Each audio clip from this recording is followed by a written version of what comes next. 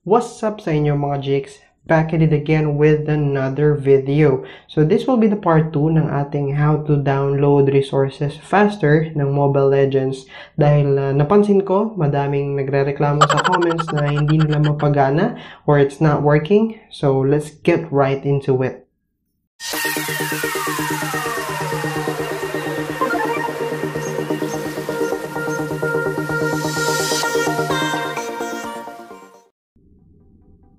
Alright, so ang una-una natin kailangang app ay ang usual na Z Archiver. So search nyo lang siya sa Play Store, nandiyan naman siya. Okay, let's open it. So para to sa mga complete na yung download ng Mobile Legends. So as usual, we go to the Android folder, data.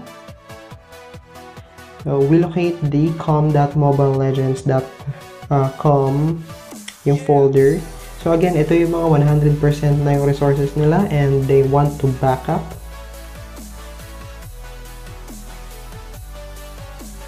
Okay, so select files as usual. Dragon 2017. Once you're in, click nyo lang yung tatlong button sa upper right hand corner para lumabas yung multi-select. And click nyo lang yung parang tatlong or dalawang checkbox icon. Yan. And then select all. As usual, click nyo lang itong check and download parang icon. Yan, sa baba. Click nyo yung tatlong dot ulit para mapili nyo kung saan nyo ilalagay yung inyong backup file. Ako sa download kasi wala lang, para mabilis hanapin. Okay, so the compression level, I would suggest na dyan lang, hayaan nyo lang siya fast. As usual, zip.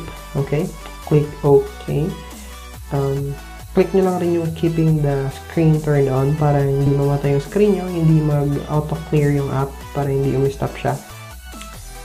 Okay. Also, sa susunod or sa part 2 nito, we will be adding yung mga walang download file or walang backup file na kagaya nito. I have uploaded it in Google Drive kasi mabilis siya i-download para sa inyo guys. Sa mga kaka-download lang ng Mobile Legends, no? So, hintayin nyo lang siya mag 100 para may backup na kayo.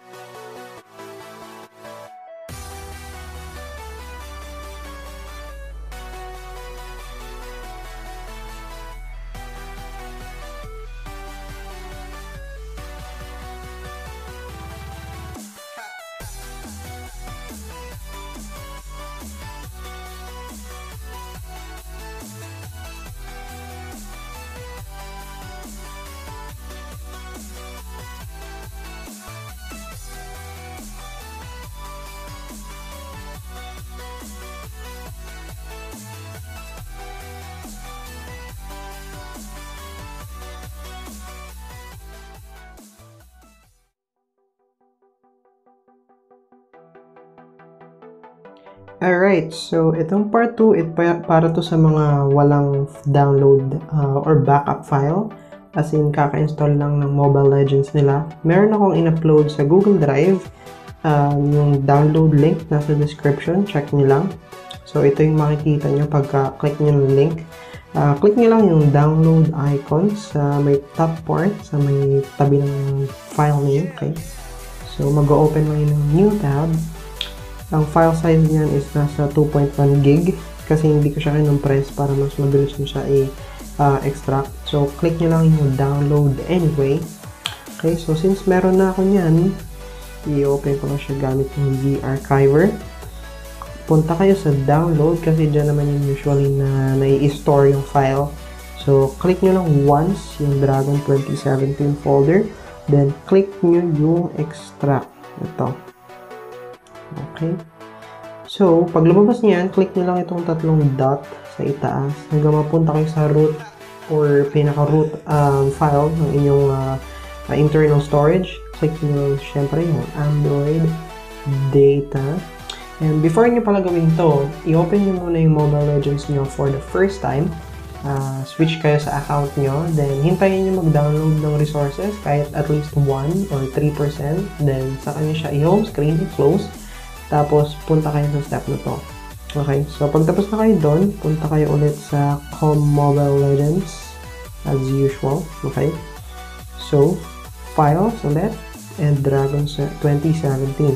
Pagkatapos nyan, click nyo lang itong parang icon sa lower right hand side na down. Okay? Nalabas itong overwrite existing file. Click mo lang yung apply to all files. Click mo yung replace. And di ko na siya gagawin kasi kompleto naman na yung sa akin. Okay? So, ayun. By the way, it is updated. What's day today? It's May 17, 4:37 AM na. Updated to with Louis patch. Kalalabas niya ng kagabi. So, it would benefit us all. Now, kung natulungan kayo nito, please like, share, and subscribe to my channel. And yun lang. Have a good day, everyone.